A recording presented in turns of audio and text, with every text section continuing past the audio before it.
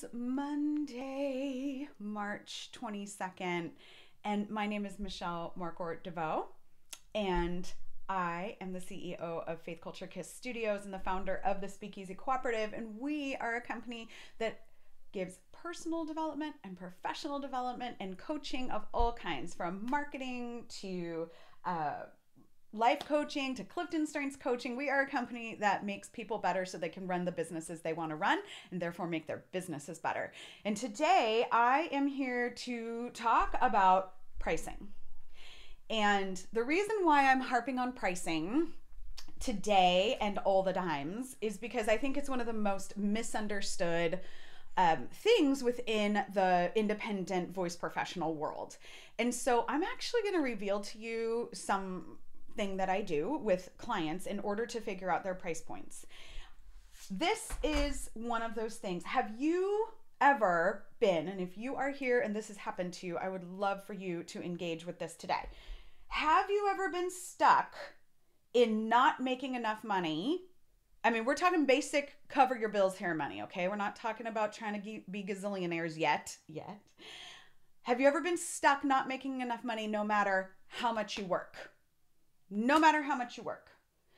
Have you ever feel tied down in your pricing because of your market? Oh, I can't charge because I live in this area or that area, or oh, I need to charge XYZ because I live in this area and I'm uncomfortable with that.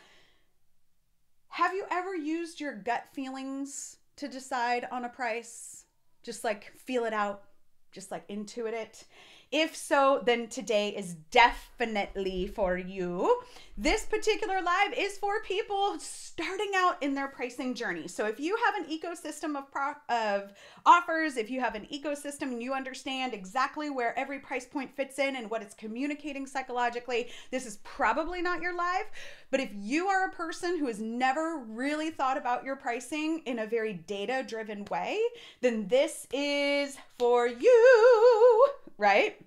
And it's for anyone that you know that needs this. So please feel free to share this all over the interwebs with any person that you know, even outside the voice teacher industry, because you can do this anywhere. Okay. If you've never thought strategically about your pricing, then we need to start doing this now.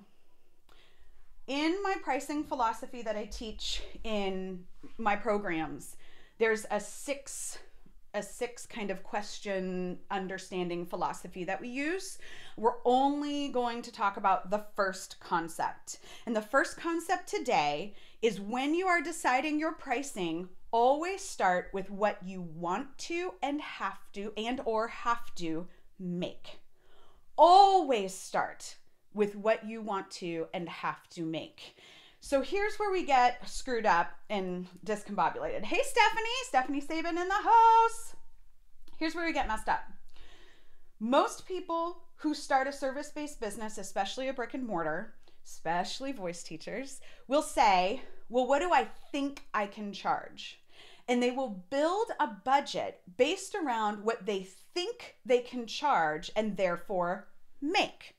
The problem with that is you will never, ever, ever be satisfied with your pricing or with how much money you make, because you'll always be chasing the carrot. You're always going to be basing your decisions on a piece of information that is not determined by you. It's always going to be something that you are beholden to instead of something that is serving you. So the first thing we need to do is figure out how much you want to and how much you need to make. Now, how do you do this? Well, you got to get bold, you got to get creative, and you got to do math. Now, I want to tell you a story about math. I failed math all the way through all of the things. I'm going to tell you a very unpopular thing. I love Common Core math. And the way that Common Core math is teaching my kids to do math, if someone would have taught me that way, I would have been amazing at math. But I held a story for about 38 years. I held a story for 38 years that I was bad at math. 38 years. Budgeting is about 4 types of math: addition, subtraction, multiplication, and division. Okay? Basics. Y'all got that. We can do this. The psychology part of budgeting is getting into the nitty-gritty and not allowing shame or some story somebody's telling you about what you're allowed to spend money on and what you're not allowed to spend money on to be there while you are creating the life that you want. So, how do you figure out what your budget is for what to price in your business? We're going to need two budgets. The first budget is your personal budget, because you have to know how much you're going to take in your own, if you're a sole proprietor, in your owner's draw or your salary. It's not a true salary because you're probably not a W-2 employee of your own business. If you are a W-2 employee of your own business, then this probably is going to be way too simplistic for you and you've already figured this out. So, but here we go. If you're a sole proprietor, I want you to pretend like you are an employee and I want you to figure out how much money you need to take home as your wages. In the United States, this is called your owner's draw. So you're going to do your personal budget first. What goes in a personal budget? Well, all of your basic needs. What about anything else that you want to put in there? Like, what about your fun? What about your entertainment? Groceries, your mortgage or your rent, utilities, maybe your cell phone. And yes, it is true that as a sole proprietor, some of these things you can use for your taxes and stuff, but that's not what we're talking about here. We're just figuring out how much money do we need to make. So you're going to figure this out for both your monthly, what do you spend money on every month? And then you're going to look at it annually. What are you spending on once a month, or once a year rather? Right? Yes, add the shopping and the new shoes. Please, please, please, please, please, please. In your budgets, always, always, always put what you want, not what you have. Always put what you want, not what you have. Because if you don't put what you want, then you won't price for what you want and you will never have enough money for what you want. So you have to figure out what you want. Now, this might mean that you do two budgets, your real time, this is what's happening to me right now budget, and then your dream budget or your goal budget or your stretch budget, right? That's what you got to do first. Personal, how much money do I need to pull as a salary? Then the second budget you need to do, and the addition you need to figure out, is your business. How much does it cost to run my business separately from what I pay myself as an owner's draw and separately from my taxes, what I'm going to put aside from taxes? So what do we have to pay for when we are in a business? Well, a lot of stuff. Computers, microphones, printers, printer ink, continuing education should be on there, friends. Continuing education, any travel that you want to do for your business, say like go to a conference. And I mean, I don't know about you, but my travel budget is going to about triple as soon as this COVID-19 thing goes away, right? I'm like building that in now, saving up all the money to go to all the conferences everywhere in person, right? What else do you need for your business? There's so many things. Yes, treats, electronics. I love how Stephanie's saying, if there's anyone else listening in, what is in your business budget? And you know what? You can talk to an accountant and you can say, hey, can I actually use this as a business expense? Because some of the things we forget, we're like, oh, I can actually use that as a business expense. I think I shall do that, right? So all of the things that you need to just run your business. Okay. And then you're going to add those two numbers together. So you're going to say, okay, I want to bring home $80,000 into my, music. There you go. I'm going to bring $80,000 as my owner's draw, right? I'm going to set aside, I don't know, $20,000 of that for taxes. So that brings me to $100,000. And then it costs me, let's say $50,000 to run my business, right? We're using big grandiose numbers here to normalize these kinds of numbers in studios. So let's say you have a $150,000 goal, yearly revenue goal.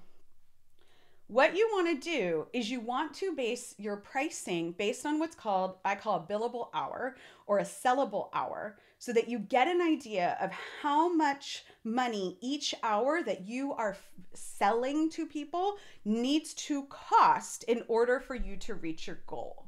Okay? This does not mean, I want to just say this real quick.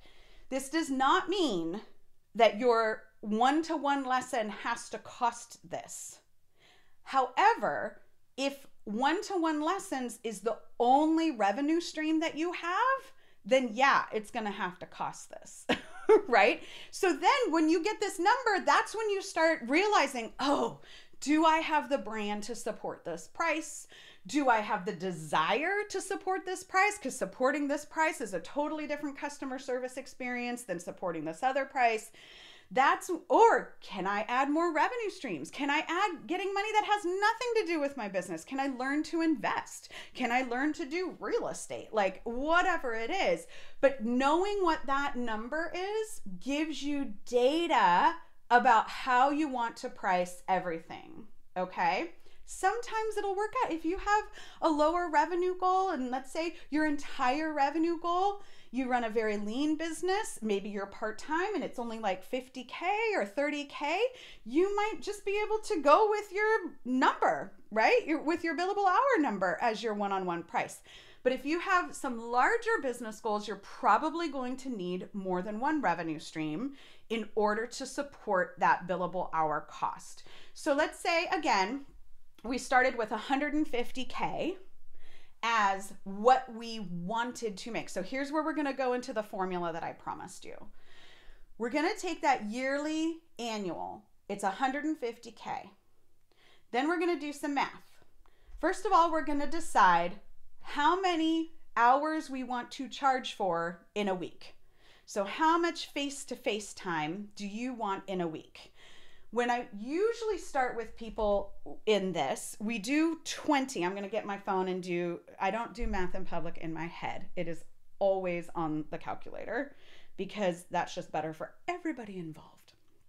Okay, so you're going to decide how many hours. I like to start, if this is going to be your only revenue stream, I like to start with kind of like the therapy model or other intensive one-on-one service-based models, which considers about 20 hours a week as full-time because you have that face-to-face hour, and then you usually have about an hour of note-taking and admin and working toward that. So let's say you want to work 20 hours, I'm writing it down here, 20 hours a week.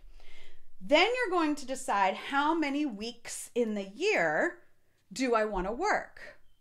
So what we're doing with this formula, with the weeks of how many hours a week and then how many weeks in a year, is we're really figuring out how many hours, how many units of something we have to sell, right? And if we're a service-based industry, that means that we are literally selling time, although we're not pricing for time, we're pricing for value, right? You're not selling your time literally, but you need this as the business owner to understand. Stephanie says that she would like to work, I don't know, Stephanie, if you want 2 hours a week or 2 weeks a year. I am not sure, but either way, you will have a very impressive billable hour if you choose that. So let's say, why don't we like really go for gold here, like live the high life and say 40 weeks a year. And that would give you like your whole summer off, probably some weeks for spring break and all of that. 2 weeks a year. Stephanie would like to work 2 weeks a year. Girl, you can figure it out. We could figure out how. We could figure it out. I'm sure we could figure it out. Let me fix my exposure here because I'm looking awful. The sun comes through the window and makes my face look terrible. Okay, so let's say 40 hours a week. I mean, a year. I'm so sorry. 40 weeks a year. Sorry. 20 times 40, no math in public, even though that's easy and I already know it. Always 800 hours, right? So now we know we have 800 hours that we will have to bill for. And we have our 150,000 goal. So then we're going to divide 150,000 by 800 hours. Okay, math. 150,000 divided by 800. Boop. You now know that if you want to make $150,000 in revenue, every hour that you sell has to somehow become the equivalent of $187.50. So I would like round that up to 188 or 190. And that's when you would have the come to Jesus talk with yourself about, okay, is this a billable hour that I can support? Is this a billable hour I can support? Can I support it with my brand? Can I support it with my unique value proposition? Can I support it with the type of clientele that I've chosen? Can I support this with the location in which I live?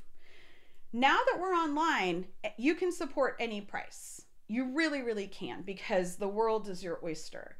But it's going to be your job to make sure that you can come up with a $190 an hour value for the people who are paying you, if you so choose to stick with this actual billable hour, right? Okay. You can also pull other levers, all right? So we just figured you would have to teach 20, let's say this is your only revenue stream.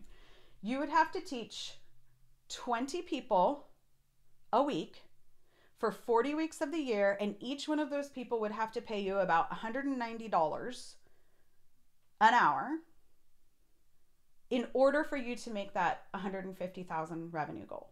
Now, let's say you do not want to support that branding. Let's say you're like, I don't really think that I want to do that. I don't think that I want to serve that clientele. I don't think that I want to create that kind of unique value proposition in my business. I think I'd like to have multiple revenue streams. Well, now at least you have data. So let's say you say, well, I'm actually only going to charge half of that, right? I'm going to charge half of that because that's what feels like it's right for the entire situation. And this is where the psychology comes in, right? Because we have different relationships to money based on what we perceive the value of what we are paying for is. And that's what my blog was about last week and what I sent my email about to my email list. So if you're not on my main email list, please join it. And then you won't get last week's blog, but you can get last week's blog. And there's a couple at the end there. There's some links to some articles about pricing psychology that I think are important for us to know, because whether we like it or not, or whether we're comfortable with pricing psychology or not, it's a thing. And you use it every day. I use it every day. It affects us every day because of the cultures that we live in. So let's say we decide to, I don't know, what's 190 divided by 2? Math in public. Divided by 2. $95. So let's say we decide $95 an hour is going to be our one-on-one rate. We know that whatever we come up with outside of that, it has to support a price point of making us another $95 in that hour. And that's when you can start talking about passive income. That's when you can start talking about downloadables. You can talk about group classes. You can talk about things that are now adding revenue streams and scale. But you have real data. Now, here's the wonderful part about this. If you are an independent teacher and you've never really thought of this before, what's so exciting is that it's all wrapped in already. Because you've done the math up front. You've done the budgeting up front. So have you ever been in that situation where you're charging a thing and then all of a sudden you're like, oh crap, it's like costing me a ton of money to buy music, or it's costing me a ton of money to offer this person extra time and do something for them. When you know how much you want to make up front, and when you are in control of that decision, and you've priced for that accordingly, you have the power to be generous. You have the power to say yes, because you know that you are making what you need to make. You now have what's called a key performance indicator. You now have what Peter Drucker calls a measurable, right? And what gets measured gets managed. I want everyone to price based with data first. And yes, please, if you're ready to have like an ecosystem conversation, where it's not just about your one-on-one price point, but it's about your scaled offers, that's a one-on-one conversation, because that's another level of pricing psychology. And it's another level of understanding buyers and how people buy and all of that kind of thing. And we can have that conversation one-on-one. But I want you to have this data. I want every time you decide a price from here on out to be based on what you want and need to make, whether it's a workshop, whether it's one-on-one lessons, whether it's a tuition plan, so that at the end of the day, you can say, I know I can say yes. I know I can be generous. And all I've got to do is worry about selling this thing. I don't have to worry about, oh, I need to get all of that, right? If I could only get another student, if I could only get $10 more, $15 more, decide it, choose it, build the brand and the business around it, build the value around it, and make what you need to make. All right, friends, thank you so much for joining me today. Again, this goes way beyond just voice teachers. This is any service base, and this is the first step. Okay, this is just the first step. But if you've never priced like this, if you've never priced where you figured out your money first, you've got to do it. That is the first step toward pricing freedom. Don't ask your friends what they charge. Don't ask people what in the area they charge. That comes last. And market comes last because it gives you data around where you sit in the market, not what you are allowed to charge. You are permission granted, y'all. You are allowed to charge whatever you want. You just got to support the cost. In my opinion, some people don't think that you need to figure out value. They just say, do the data and then charge it, and people can pay it or not pay it. I personally have more of an integritous, I want you to work to provide the value based on what you think. So that's my formula that I teach. Now, what's the difference between, so we're starting the new How to Run Accelerator in May. There's only like, well, I have to decide if there's 3 slots left or 8 slots left, because I'll have to create another cohort. But this is the point that I'm trying to make. If you choose to do more work on this, but you start here, that's when it can get fun and interesting about how you're pricing other things. And it also informs what kind of things you want to create based on your capacity and your bandwidth to create them, right? So for example, you know you're already cooking in the one-on-ones and you just need to change the branding and the price point. How you get from an old price point to a new price point is a different live. We're not going to talk about that now.